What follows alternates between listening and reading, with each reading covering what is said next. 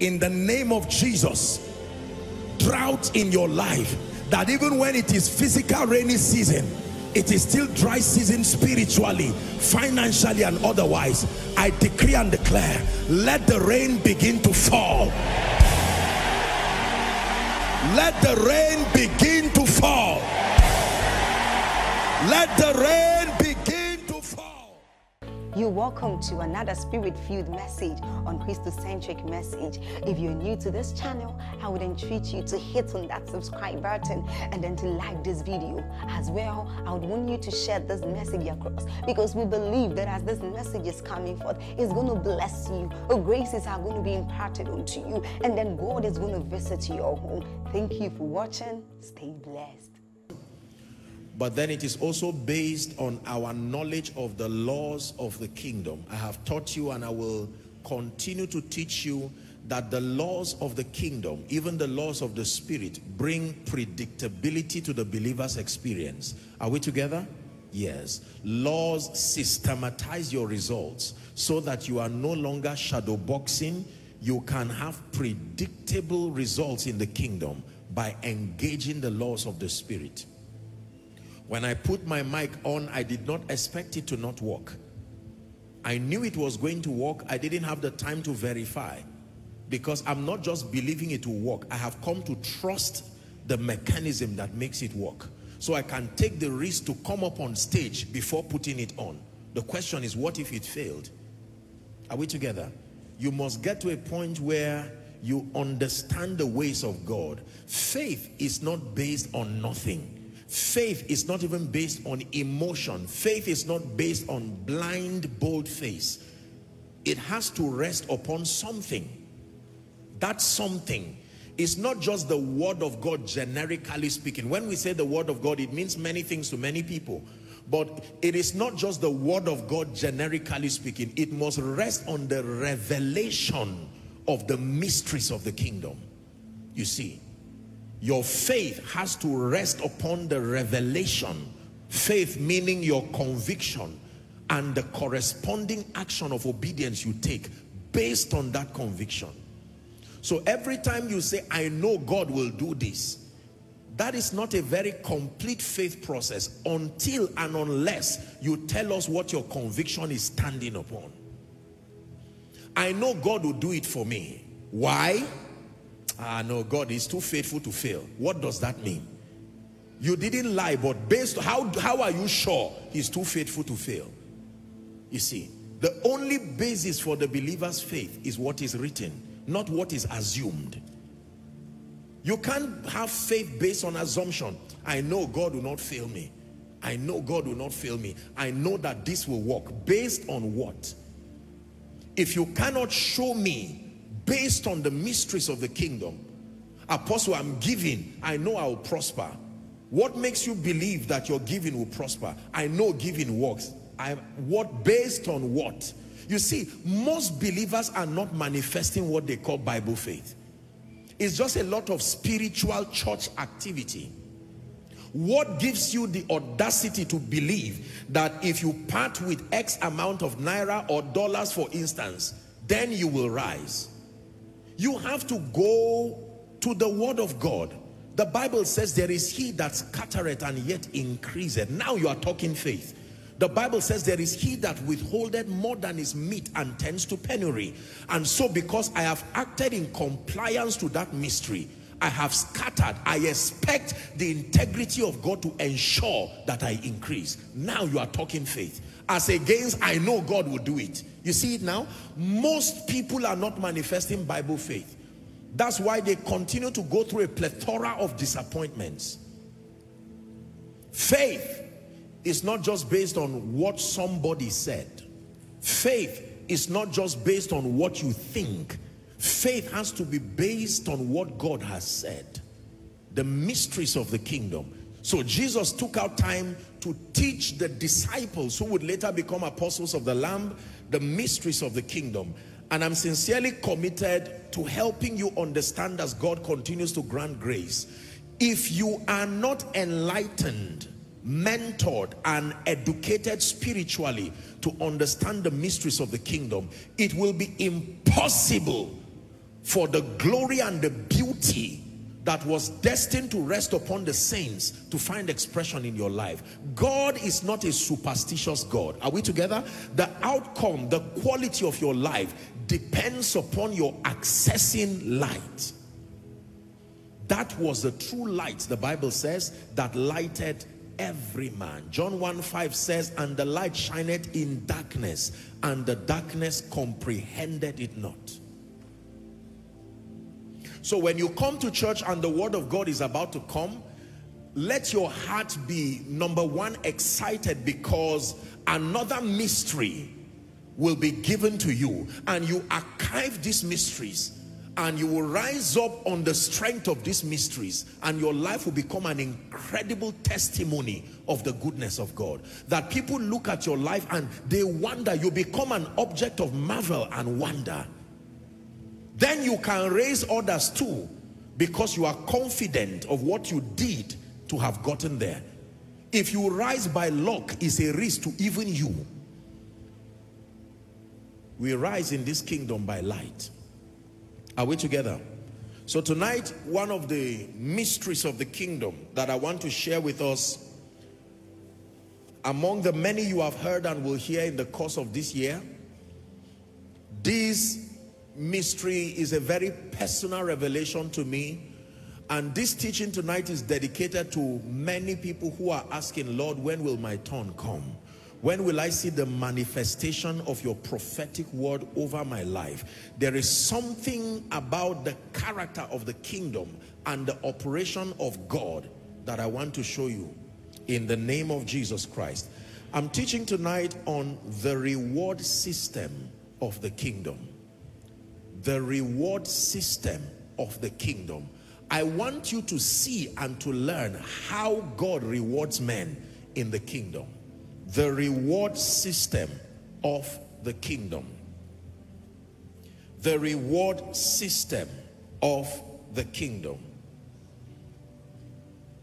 Hallelujah. Praise the name of the Lord. There are many names that God is called in the Bible. He's called Alpha, for instance. He's called Omega. He's called Jireh. He's called Rapha. God is called Deliverer. God is called Lifter. The psalmist has a whole list of various names that God is called. And all these names, as you have learned, describe various dimensions of his operation. The names of God generally capture within them his modus operandi. So when you call him Jireh, for instance, you don't expect to be healed under the jurisdiction of that name. Are we together? That name only has to do with being a supplier and making sure that your necessities are met. When you call him Rapha, you do not expect to prosper financially just by Rapha. Rapha has the assignment of ensuring that your health and your bodily vitality is kept in place. And one of the names that the Bible reveals that God has and God is the name the Rewarder. Hallelujah. This is a very powerful revelation about God. Hebrews chapter 11 and verse 6, please. We read that scripture earlier on, but now let's look at it in context. The Bible says, but without faith it is impossible to please him. For he that cometh to God must believe that he is. That means that he exists. Second, that he is a rewarder of them. Please say, a rewarder of them. It's important to know, number one, that he is a rewarder. Then number two, it's important to know the them he rewards. Because not everybody qualifies for that reward. The Bible never said he's the rewarder of all. He says he's the rewarder of them that diligently seek him. So for starters, it's important to know that God rewards. Please say, God rewards. That is good news to your soul. Say it again. Say, God rewards. Revelation chapter 22, please, and verse 12. Revelations 22 and verse 12.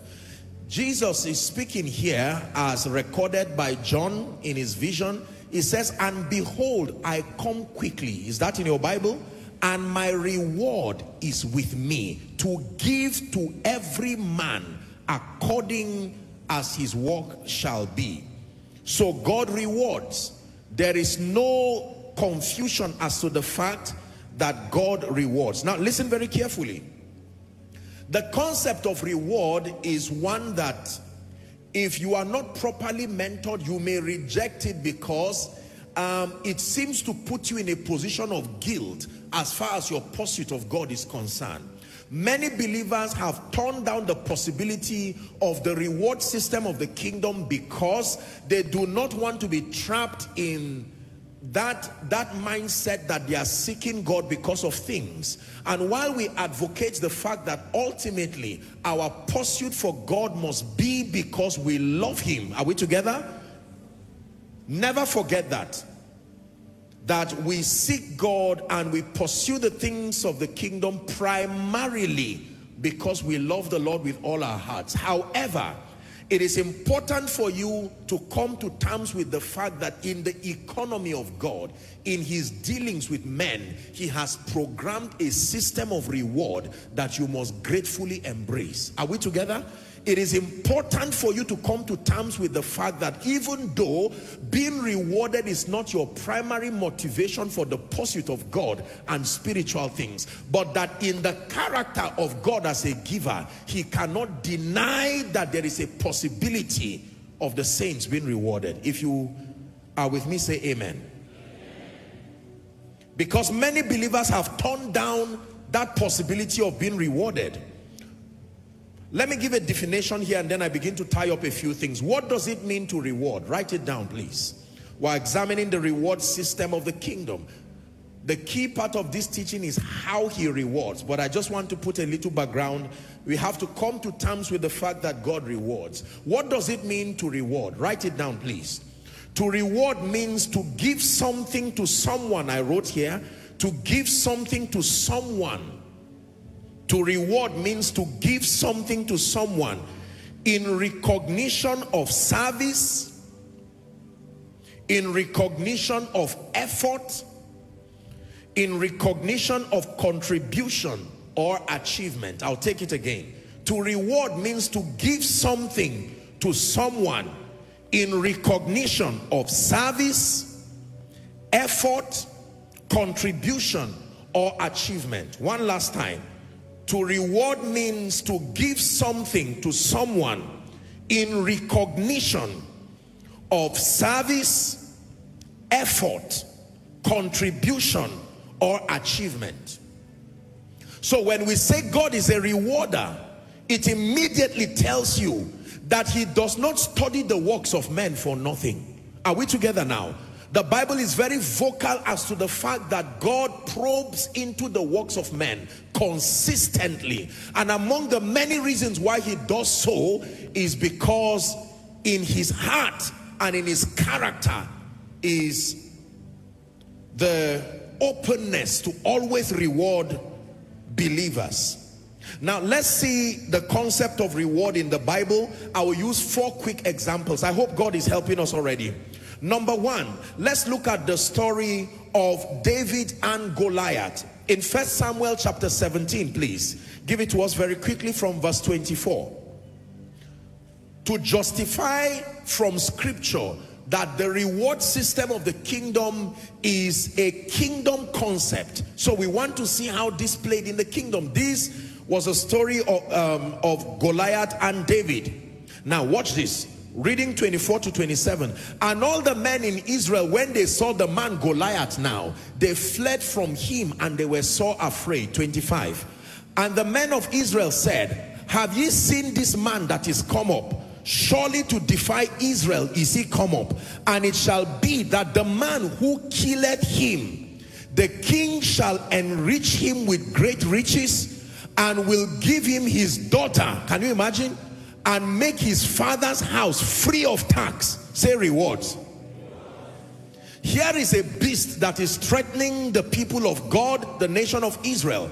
And the king is saying that whoever is able to bring this man down, this threefold reward. Number 1, great riches. Number 2, he will have access to the king's daughter. Number 3, his entire family will be tax-free. Are we together? 26 now. And David spake to the men that stood by him, saying, I'm not going to fight for nothing.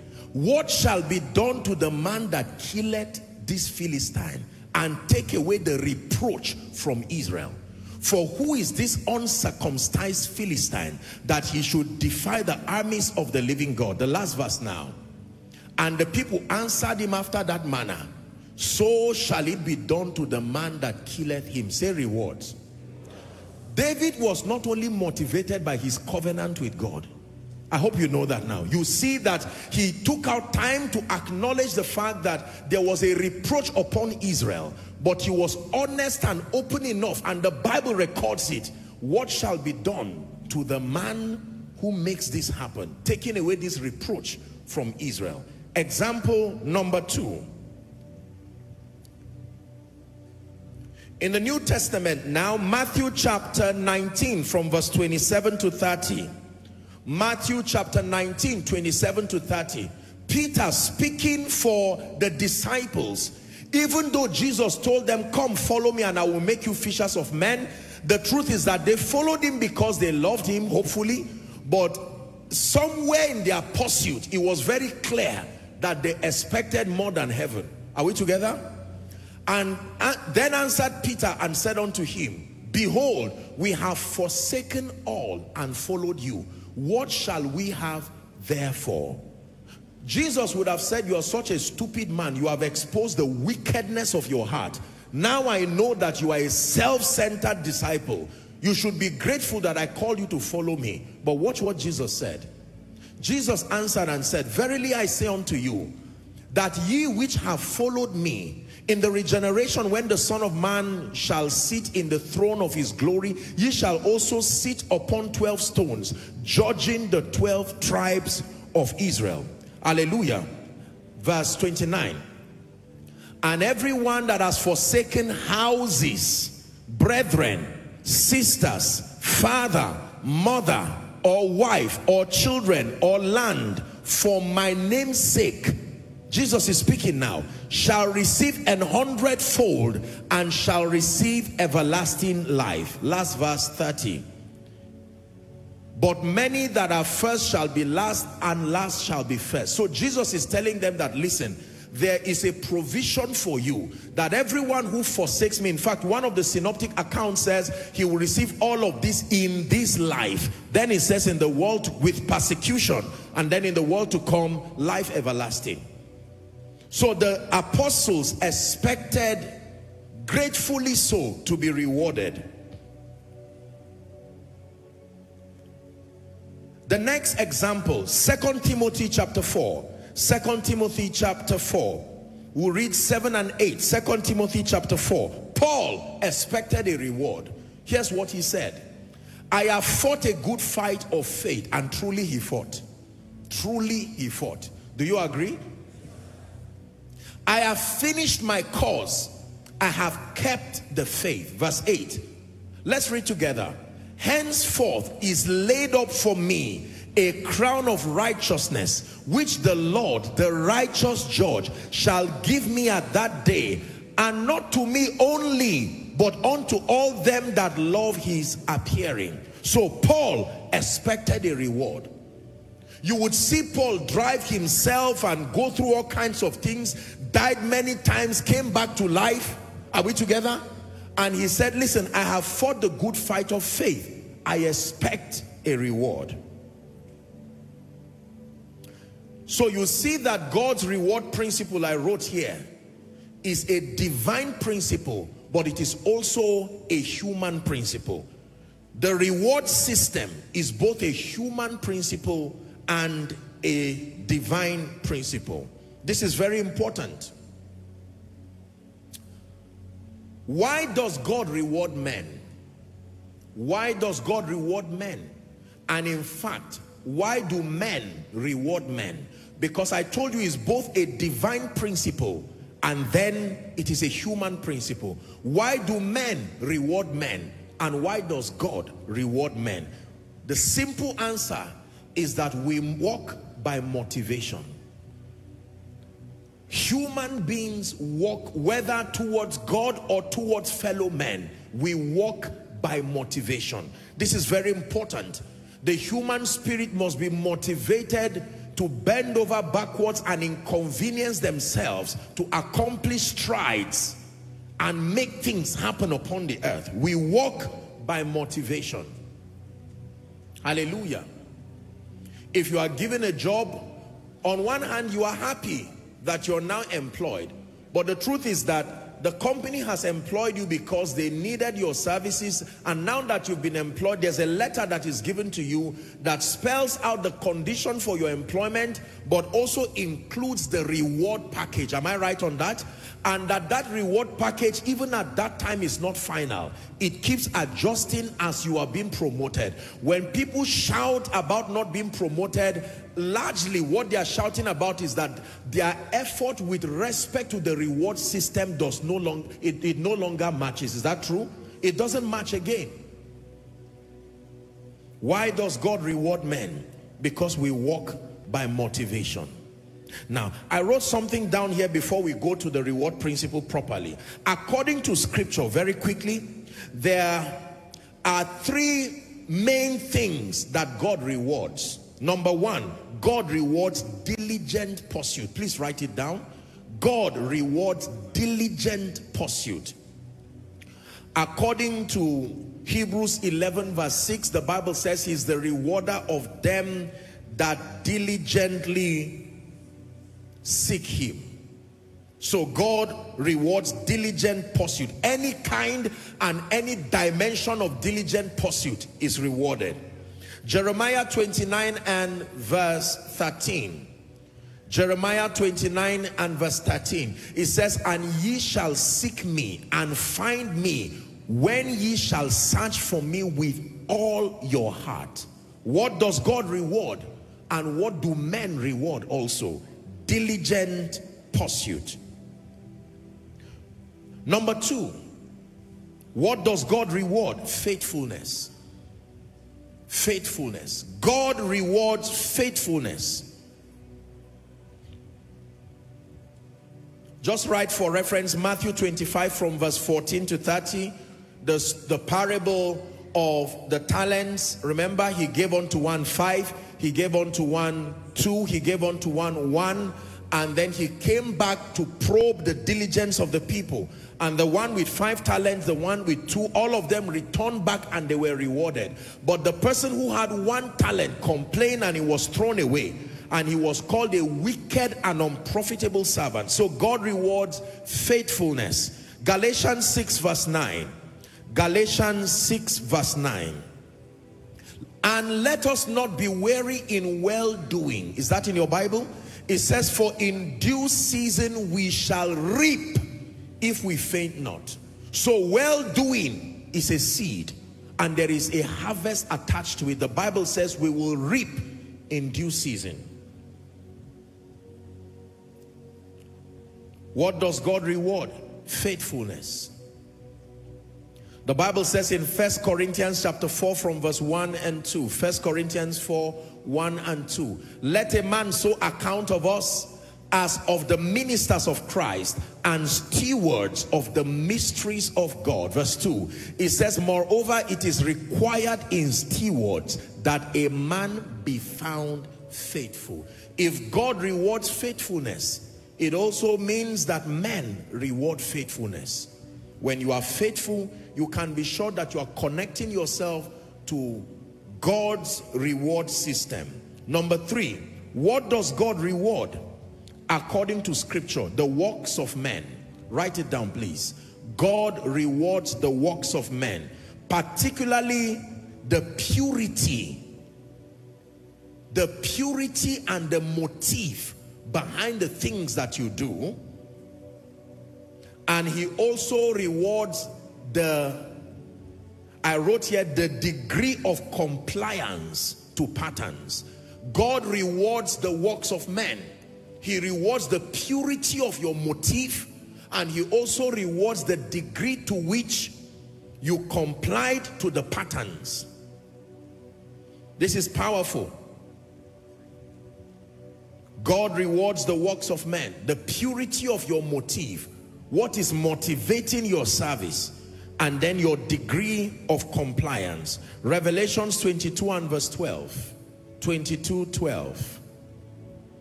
It says, behold, I come quickly, and my reward is with me, to give every man according as his work will reveal. According as his work will reveal. Very, very powerful. Hallelujah. In 1 Corinthians chapter 3 from verse 12, Apostle Paul began to teach us a very deep mystery. 3 from verse 12. 1 Corinthians 3 from verse 12. 1 Corinthians 3 from verse 12. Now, if any man build upon this foundation, gold, silver, precious stones, wood, hay, stubble, 13, reading to 15. Every man's work shall be made manifest, for the day shall declare it, because it shall be revealed by fire. And the fire shall try or test every man's work, of what sort it is. 14.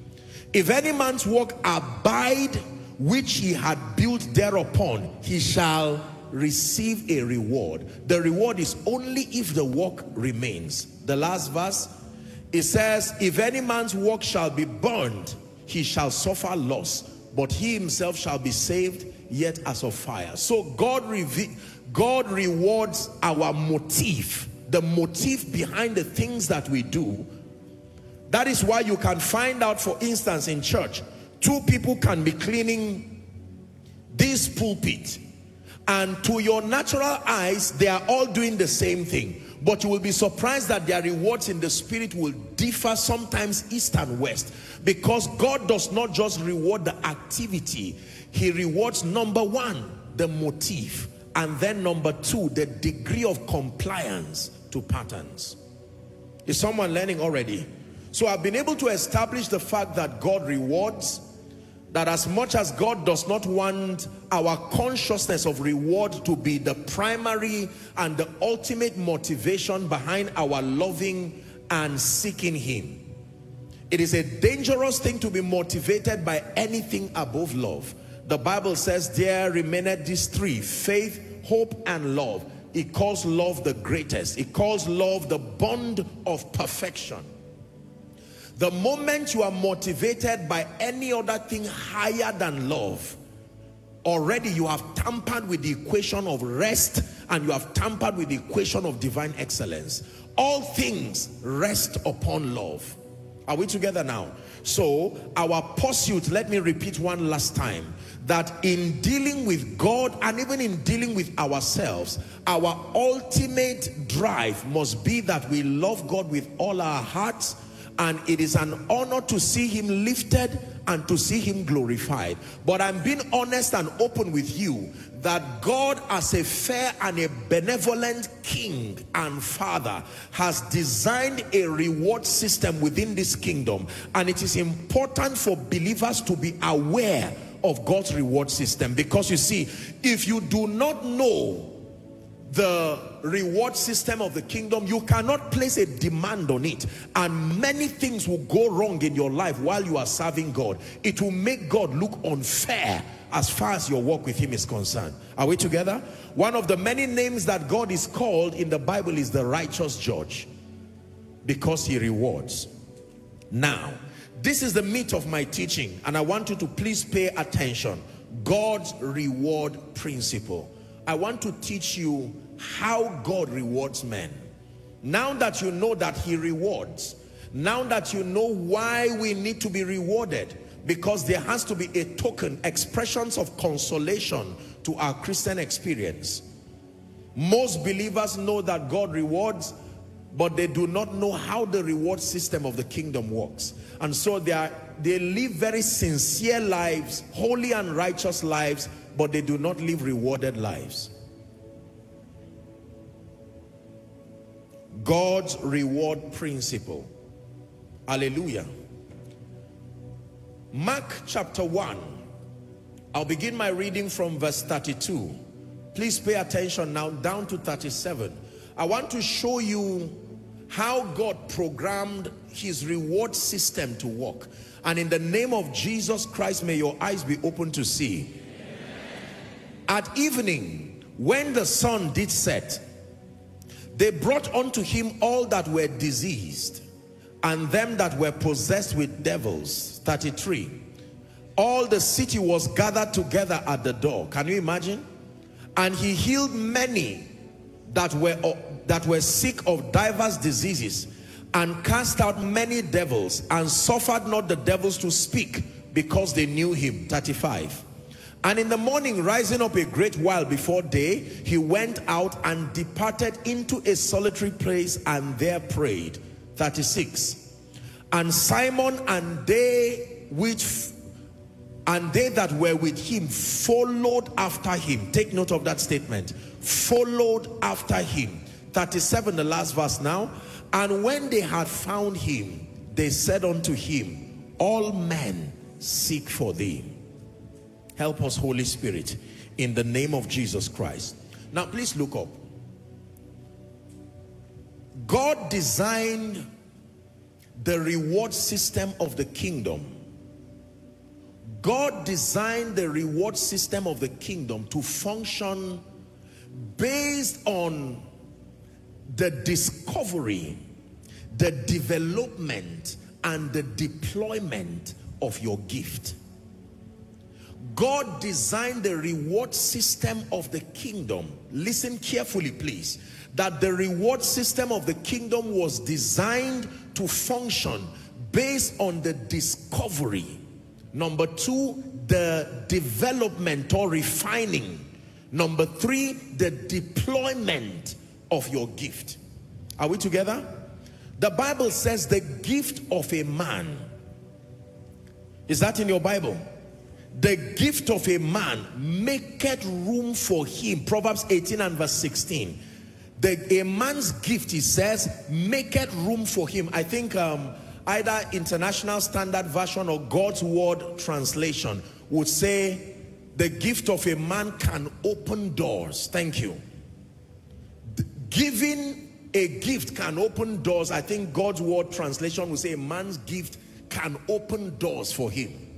It can give him access to important people. NLT here says, back to KJV please, that the gift of a man can make room for him and can bring him before great men. Many believers do not understand why it looks like in the kingdom where everybody is serving the same God, God seems to isolate a few people and to lift them and to honor them as against others. Not understanding the reward system of the kingdom makes God look unfair. Until this lecture comes to your spiritual understanding, it makes a lot of sense to look at God as one who just manifests favoritism. Lord, it looks like you rejected everybody from this family. It looks like you have a personal problem with my ministry. It looks like you have a personal problem with my business. Why is it that I'm not able to rise and make maximum kingdom impact?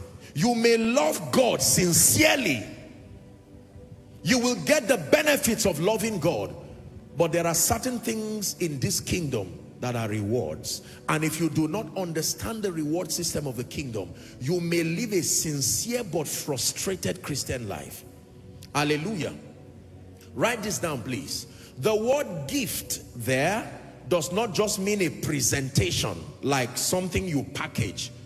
The word gift there also means your value. V-A-L-U-E. Write it down please. The word gift there also means your skill. It also means your potential. It also means your ability. I'll take it again. Your value, your skill, your potential, your ability. Everything in your life that constitutes an advantage to you and can become a blessing as far as God's program is concerned and humanity is called your gift. Everything that constitutes an advantage to your life and can be deployed to serve the purposes of God and to be a blessing to humanity is what the Bible refers to as your gift. So your gift is not just something that you hand over. No, It's a word that captures holistically your value, your skill. Listen carefully, whether spiritual, whether technical, whatever it is. In the scripture we read, Mark chapter 1, the Bible tells us, when we begin to read verse 32, that at evening people came to Jesus. Watch this now. They didn't just come to sit down and waste their time. The Bible says they brought people who were diseased. They brought people who were possessed with devils. I wish we had time to act a little drama here. Imagine right now on this stage, are we together? Having someone who is a madman, someone who is sick, let's say with an incurable disease, and the family would have spent millions of naira trying to remedy for that situation. And here comes a man that they hear. Do you know, at the point of need, you have the faith to take unbelievable risks.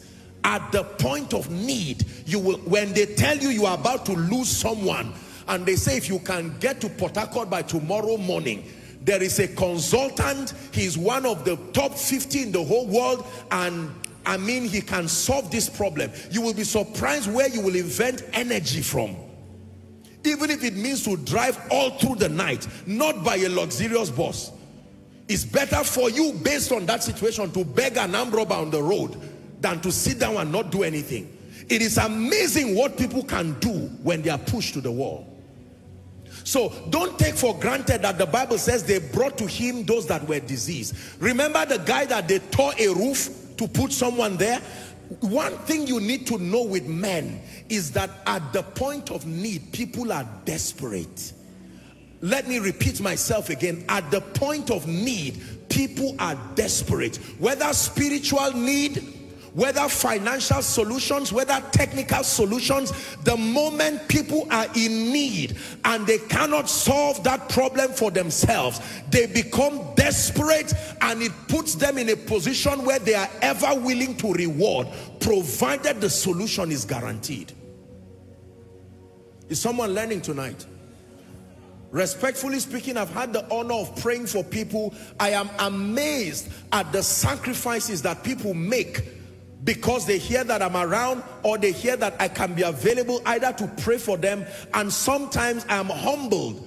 Our international guests here can travel from distances as far back as Australia, not for a miracle service, and they say, Apostle, I flew just to have, if I could have 5 minutes with you, I know my life would change. Now, I'm not just excited that they flew to see me. I'm seeing the burden of trust that someone can travel over 2 days journey to come and spend 5 minutes. Who do you think you are? If they perceive you to be that valuable, then it's impossible for you to be without reward. The Magi heard that a young boy, a young baby was born, and that by prophecy that baby would be a king. The Bible says they shut down on their activities and they carried gifts. Is that in your Bible? Of gold, frankincense and myrrh. It's one thing for them to go and worship, but then they started searching for where baby Jesus was. Not miracle worker Jesus, baby Jesus. Until they found him and they worshipped and they gave him those gifts. You have no idea the reward system that can stand at the corridor of your destiny when value is not a question. Are we together now? Now, we live in a world that is largely superstitious, unfortunately, even for Africa. And while I believe in the supernatural, absolutely and forever, it is important for us to define intelligently and spiritually the modus operandi of God's reward system, so that we don't leave ourselves in all kinds of blind superstition that will keep leaving us in pain and regret. Are we together? Write this down, please. Your value, put in brackets every other thing I said, your ability, your gift, your value decides who pursues you and decides the extent of your reward. Your value decides who pursues you or who seeks you and decides the extent of your reward. Hallelujah. It is amazing and even incredible from a professional standpoint that there are certain professions in this nation and globally speaking that if you do pay the price to be able to attain onto a point of mastery in that profession, the only thing that can stop you from rising are demon spirits. But as far as the communication of value is concerned, where your own is to labor and to pay that price. There is such a demand, and that people will be willing. One time I had the privilege to pray for someone who they wanted to fly somebody, one of their sons or so, to fly him to one of these nations, I think India or the US, for a kidney transplant.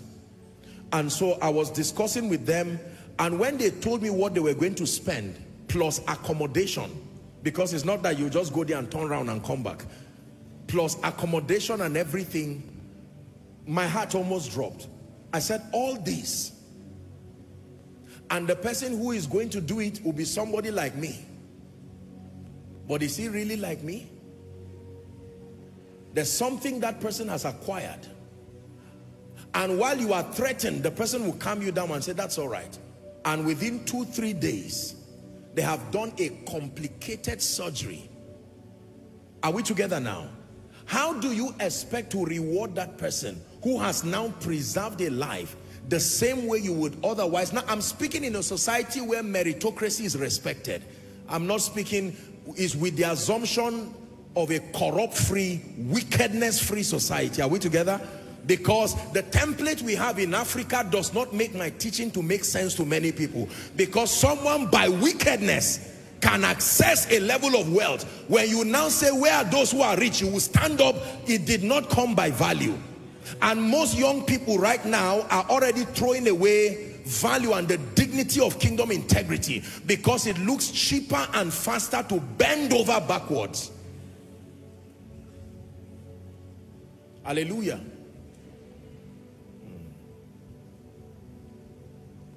So from a professional standpoint, the Bible says that this man ran and came to Jesus. One time in his crusade, he was teaching in a room, and they came wanting him to heal a man, and those guys could not have their way. It was clear that nobody would give them attention. Please, can we move this crippled man to Jesus? They said, don't even disturb us. You don't know the situation that I have too. And they said, you know what? We will negotiate with the owner of this house. Let's tear the roof. My goodness, imagine that. And Jesus called that act of madness faith. That men can be so desperate. I always give this example. Sorry to bring bad memories, but during the I think it was NSAS, no, was it NSAS protest, where they burgled warehouses across several states? Most people in that state did not know that those things were warehouses, or they never paid attention to. How people discovered the warehouses with bags of rice and indomie, and you needed to see unity without any sermon. Some who could fly, are we together? I mean, gentlemen will rise and you would see people, nobody asks about tribe and religion again. It was intelligence with coordination, no ushers, no protocol, no worship team to charge any atmosphere. But I mean, you listen. I'm just showing you that that is how far human being can be organized at the point of desperation. Imagine what men will do for you when they discover the unique expression of God's gift upon your life and its ability to contribute to their well-being. Most of us take for granted, and we have no idea the problems that people go through every day. Now you see several people come here by the grace of God, and thousands others following online. Let me tell you the truth. It is true that most people love Jesus, and they love me, and I'm grateful for that. But let me submit to you that nobody will come and sit down and waste their 3, 4, 5 hours. From as early as 8 o'clock, 9 o'clock, there are people here sitting down as though they don't have what to do. You think human beings are that stupid? Say value. One encounter Genuine encounter by the Spirit, and pages of your life can open just like that. It was said during the days of the revival of God's generals that meetings would be happening maybe 6 p.m. and by 2 p.m. you would see people queuing up, patiently waiting, praying in tongues and inventing all kinds of skills to draw energy until that time. Listen, can I tell you, the proof that you are not valuable or you have not developed your value is that your absence means nothing to those around you. When your absence means nothing to those around you, it means your presence is not contributing anything serious. Please listen carefully. I'm provoking you for a reason. You know how valuable you are by the reaction that happens with your absence. Jesus disappeared for 3 days and the disciples they were almost dying. They had to say, look, let's go back to fishing. And when Jesus came up, there are many of you, if in your workplace you decide to take a break for 2 weeks, you will return back and they'll say, it looks like we've not seen your face. You say, well, I've not been around. You say, oh, no wonder. But absolutely nothing changed with your absence. That should not be so. You should be such a contributor, first to kingdom come and then to your environment, that the slightest manifestation of your absence will be felt so deeply. That is a sign that you are valuable. Hallelujah.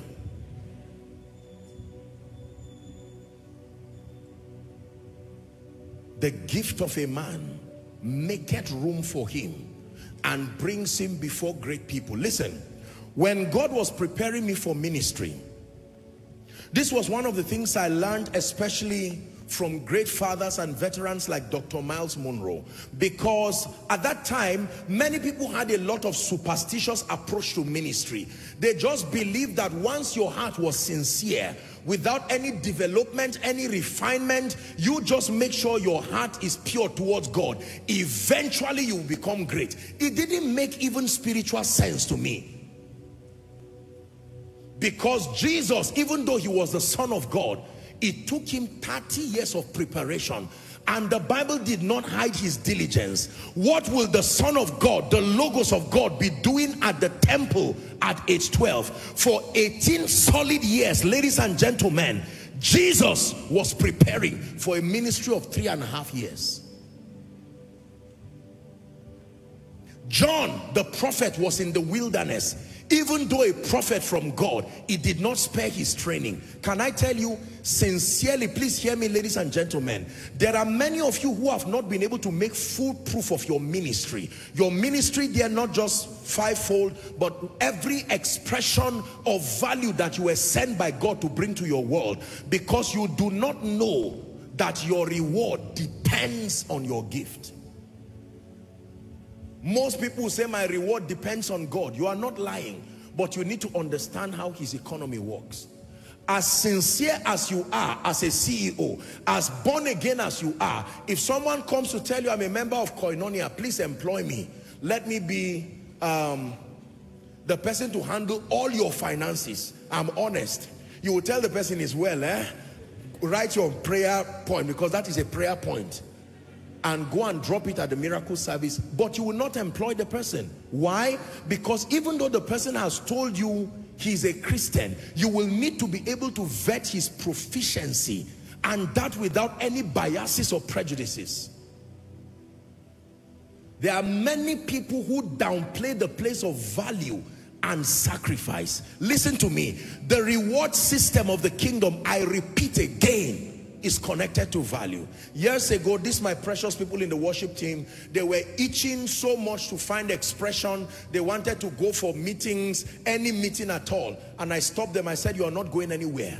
You guys want, aside from blessing the Lord, you want to be local champions who will be angry, competing with one another and fighting and insulting those who go ahead of you. That is the trajectory, the sad trajectory of mediocres. They usually will do very small and not rise. Then they become frustrated because everyone goes and leaves them. They have to coin out a justification, and the way they do that is by fighting everyone and everything ahead of them.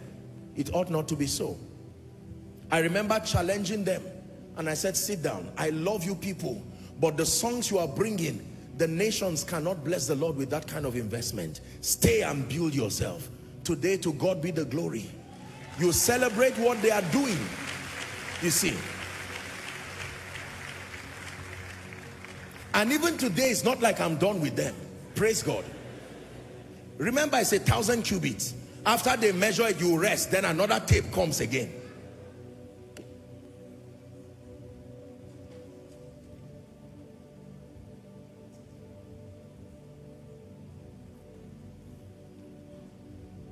My dear violinist, when he sent me a text to appreciate me, and I said, young man, you are doing well, may God bless you. I said, but go and rehearse.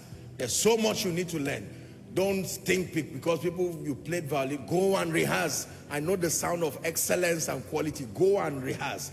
Build yourself again. Can I tell you, when people raise a very high bar for you, it's because they want the nations to celebrate God in your life. This mediocre mentality we have that has endorsed mediocrity, you find out that people never rise. For doing nothing, we keep clapping for ourselves.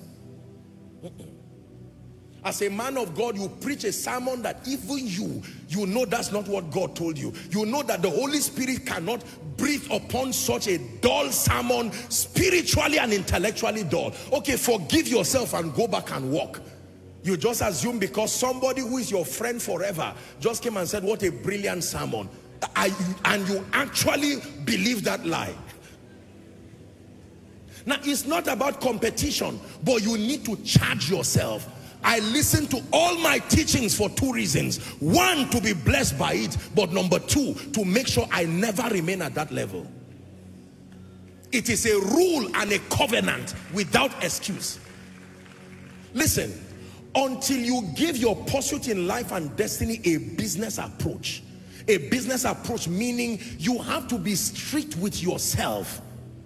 Don't mark yourself, write an exam and organize speech and prize for yourself for doing nothing.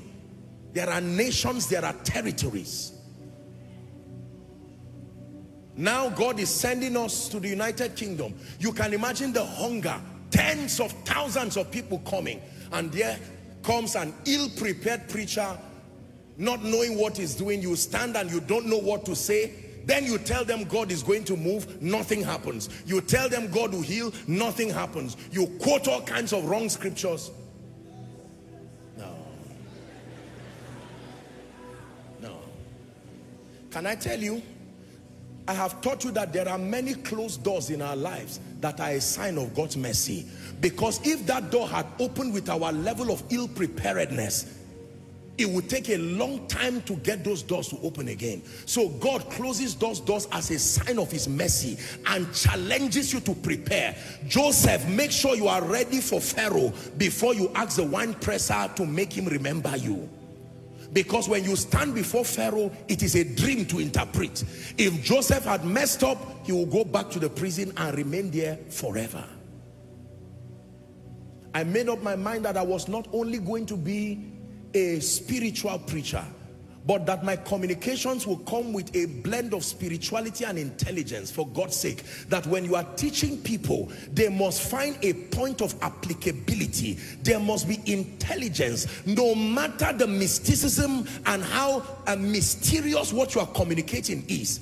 Learning from Jesus, you must be able to break down kingdom mysteries in a way and to a context that people can understand and find a point of applicability in their lives. Are we together? What do you do with the gift of God in your life? Number one, you discover it. I'm showing you the dynamics now, because knowing, maybe you write this first, knowing you are gifted is not enough. You must pay the price to refine and develop that gift. Knowing you are gifted, ladies and gentlemen, knowing you have skill, knowing you are called, knowing you are a businessman, knowing you are a prophet, knowing you are an apostle is not enough. Paying the price to develop it, that is where your honor is, and that is where your reward lies. The reward is not in the discovery. The reward is in the refinement and the deployment. Let me take it again. The reward is not in the discovery. You are not rewarded for discovering yourself. You are not rewarded for discovering your gift. You are not rewarded for discovering you are called into ministry. You must be able to develop and refine. Let's talk about development. The first thing you do with your gift is to discover. The second is development. Spare me a few minutes as I charge your hearts. Look up, please. You want to develop your gift, you must be prepared to go through the furnace of affliction. The furnace of affliction is not a bad word. You know, once we hear affliction, many people just run away and say, I reject it. Can I tell you? Sacrifice is the language of champions. Nobody becomes great at their terms. Let me use ministry for instance.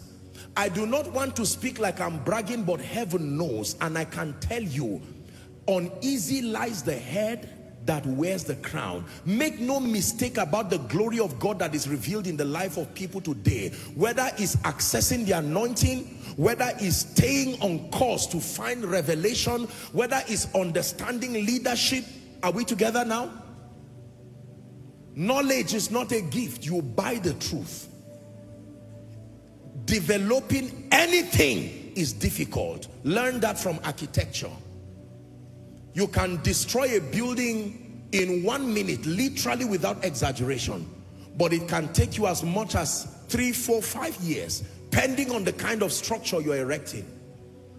Building anything is hard. Building men, building stamina, growing in the anointing, building your faith, building your knowledge bank, both spiritually and intellectually. It takes time. This is where many people miss out on, because we have this superstitious idea that just because the Holy Ghost is in my life and I have scripture, automatically with no effort on my own part, I will rise mysteriously, especially because of forces in the kingdom that have not been taught properly. Chiefest among them is favor. I teach favor a lot, and I can tell you I'm a living epistle of that mystery. But it does not, I've told you, favor is merited. The idea that is unmerited is what has deceived people into complacency and laxity. I know my God will do it. Be laughing at me today. Tomorrow you will bend your head in shame. As a prophetic confession, I agree.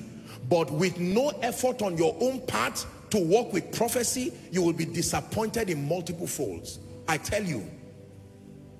Are we together? I've seen many people who want to build great ministries, for instance, rather than submitting themselves to learning, to understand the ropes around excelling in ministry. All they are interested in is just a little impartation. Apostle just touched my head and I know everything will go back. I assure you it will be a risk for God to send thousands of people with that bankruptcy of knowledge.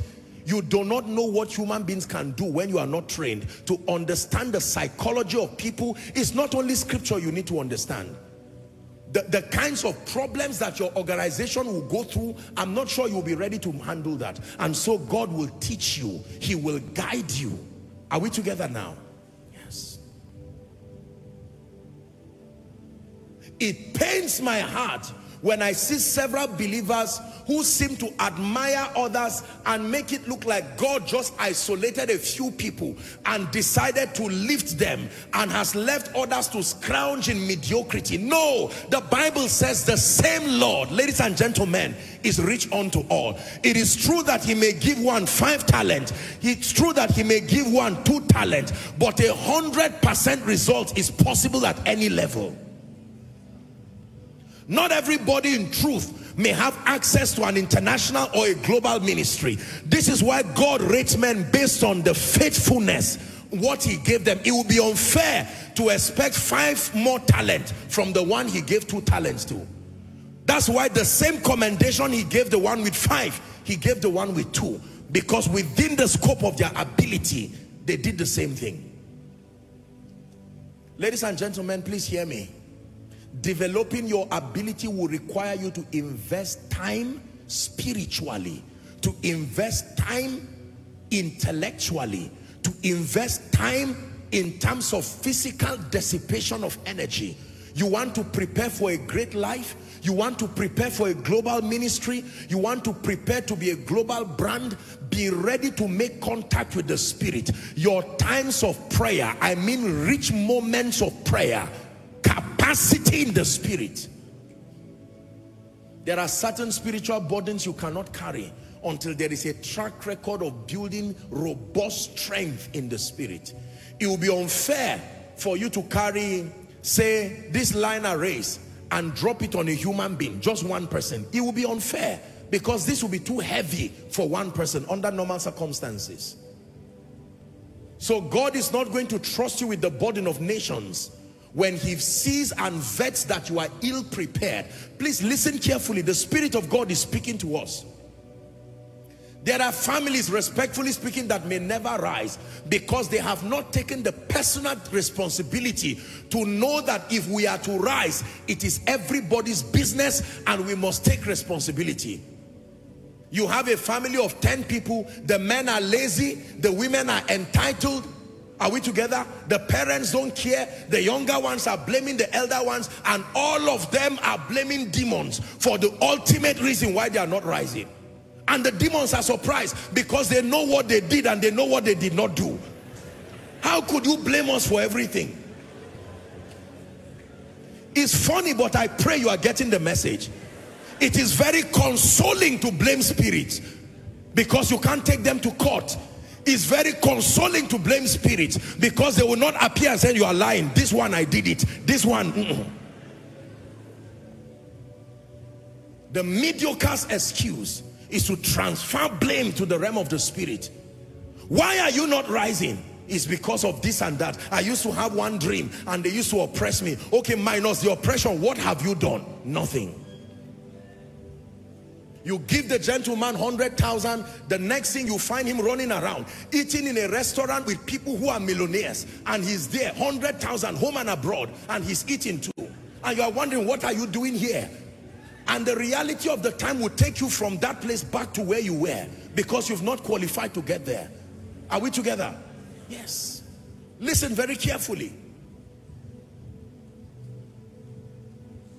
I made up my mind that I would not be praying that God should bring people. Rather, I would be praying that God should build capacity. Lord, build capacity so that when you bring the people, I can truly be a blessing to them.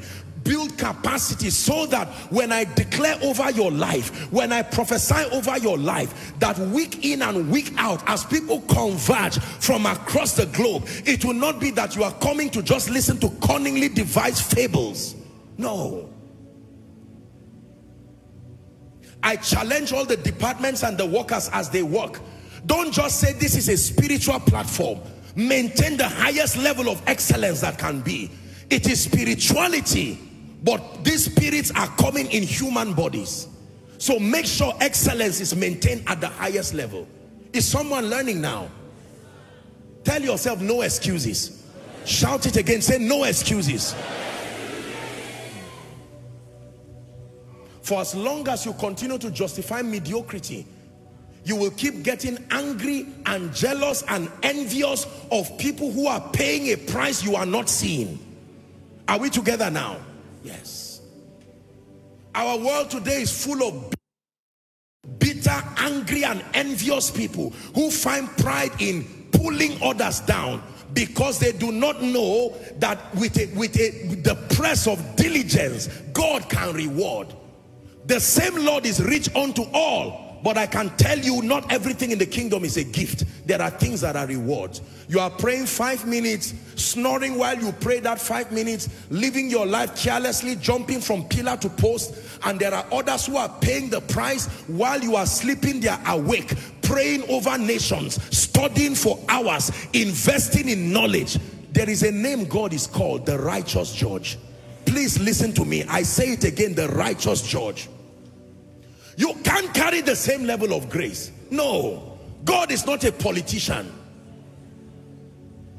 While others are submitting themselves to mentorship and to learning, you sit down and learn, watch videos, build your spirit, build capacity.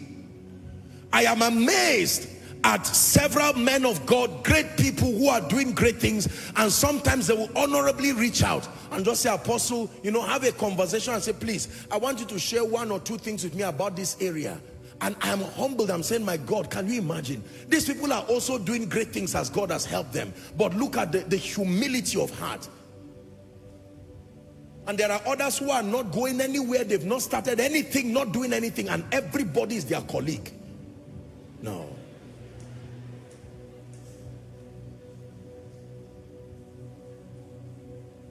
Are we together? A gentleman one day said, Apostle, I don't know if you can give me an opportunity for us to pray together one day. I looked at him with compassion, honestly, and it's not pride. I just said, this man.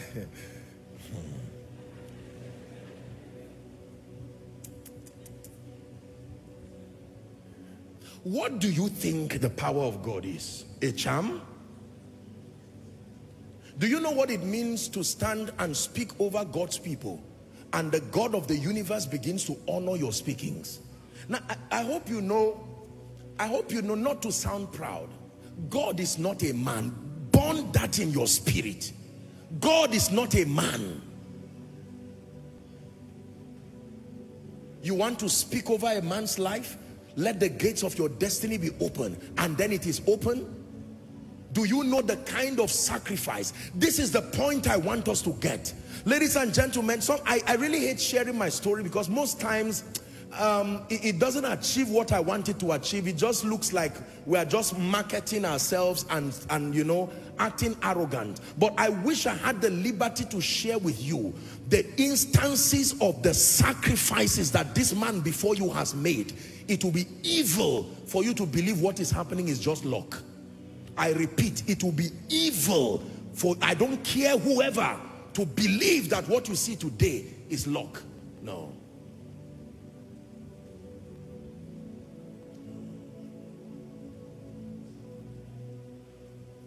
There are names, there are titles, there are legends and tales of strength, but only Yeshua will reign forever. To his kingdom there'll be no end. There are names, there are titles, there are legends and tales of strength. Only Yeshua will reign forever.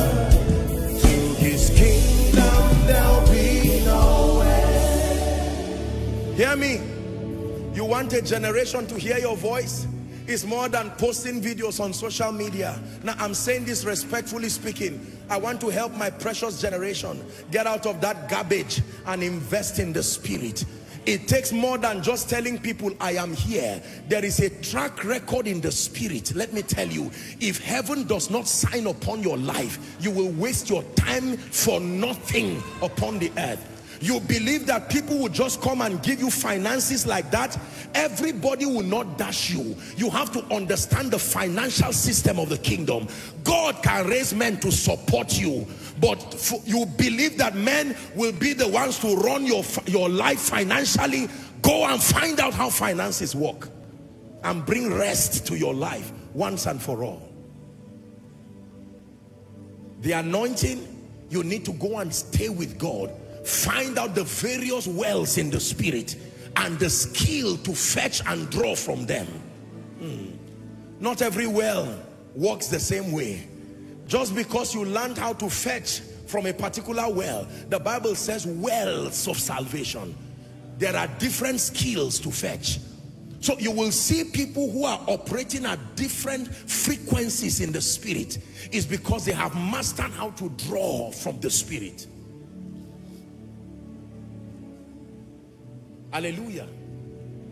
The sacrifice of fasting, the sacrifice of prayer, the sacrifice of honoring the voice of God even at your inconvenience. I've told you, I don't know how many times God has given me painful instructions. give this, empty this, do this, and sometimes it does not make sense. I shared with you my story last year when God gave an instruction to sow a seed. I knew that a season was coming and God was opening me up. It was a new dimension in the spirit. I've taught you how to discern when seasons come to an end. An unusual desire to pray, an unusual desire to give, unusual attack from the kingdom of darkness. These are signs that tell you a season is coming to an end. You don't want to be around people again. Something just isolates you to be alone. Is because the master wants to speak to you. And if you don't understand these writings, you will keep wasting your time. There are things God will never tell you in public. You need to painfully know how to stay alone. Then his voice comes. Hallelujah. And God gave me an instruction.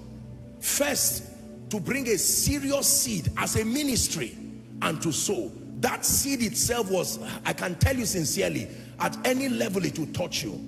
And then came the bigger instruction. And I'm saying this because I want you to understand. It's not to brag at all. God now told me that what I told the ministry to give, you give twice that amount. When you give Ishmael, you can drive him in one day, go away. But when God says to give Isaac, it will touch you. Isaac will touch you. Isaac will touch you. But you see, I've walked with God a bit, and I know that every time God says open your hand, it's not because of what is there. It's because of what he's bringing. And with that sacrifice, I rejoiced in my pain as I honored God. God forbid that he will speak and I will not listen to him.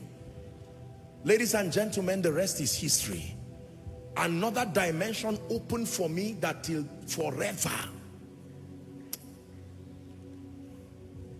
Listen, people do not just rise.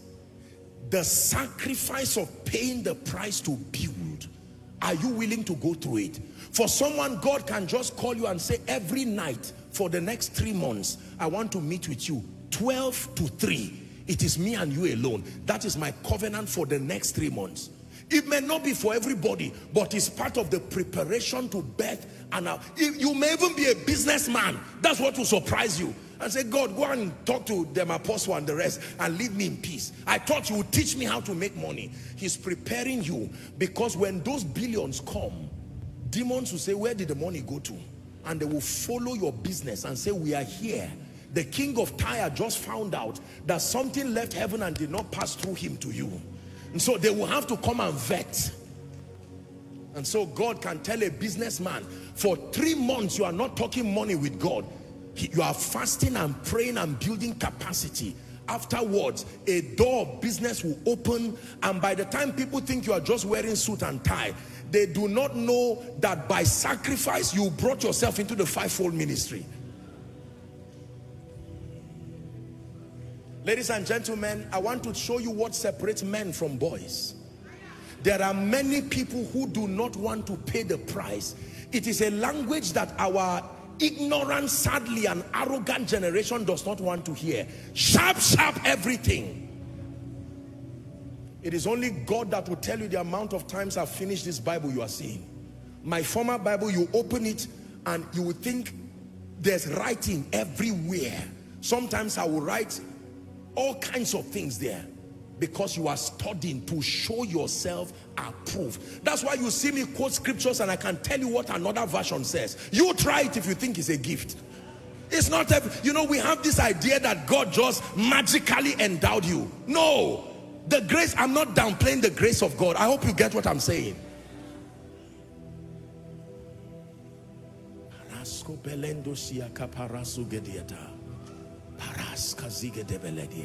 You want to command power, authority over nations, you are going to have to stay with God.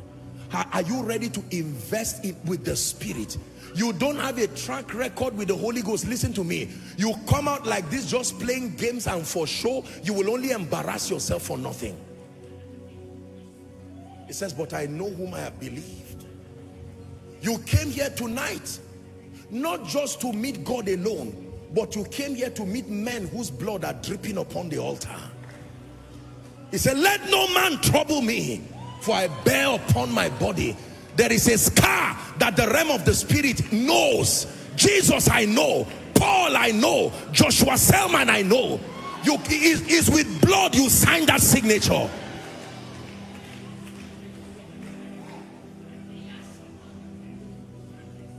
He that cometh unto God must come believing that he is the rewarder. While you are fasting, you know the rewarder is watching you. While you are praying, the rewarder is watching you. Somebody says, come and bribe and become a director, and you say no, and for that reason your children paid the price for 1 year, the rewarder is watching. Can I tell you, if you do not know the rewarder, compromise will look pleasant. If you do not know the rewarder, all these cutting corners in ministry, you can stay, even if it's with 5 people, with joy. I know the rewarder is watching. You are training the 5 people as if you are preaching in a stadium, mentoring them, because those 5 people are not your members. They are your leaders you are training. When your leaders are trained, members can now come. Are we together? Yes. Development is difficult. It took Jesus 18 years to be ready for ministry. 18 years of actively building himself. Ladies and gentlemen, it's time for us to throw away premature manifestation and premature exposure and get back to the place where men are made for their destinies. Are we together now? The stage is not for rehearsal. The stage is for manifestation. If you want to rehearse, go to the wilderness. You will be given a chance to kill the lion. Don't come and stand before Goliath to try. Trial and error will destroy you. Goliath is not playing games. Learn with the lion, learn with the bear, and master the art of war. When you stand before Goliath, it is one opportunity to bring him down.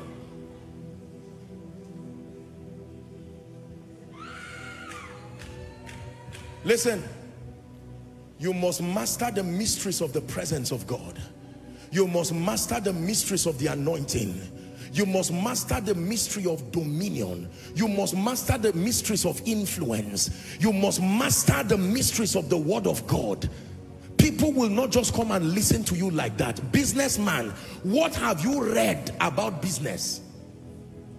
Do you know the best people in your industry? Have you humbled yourself to learn from them?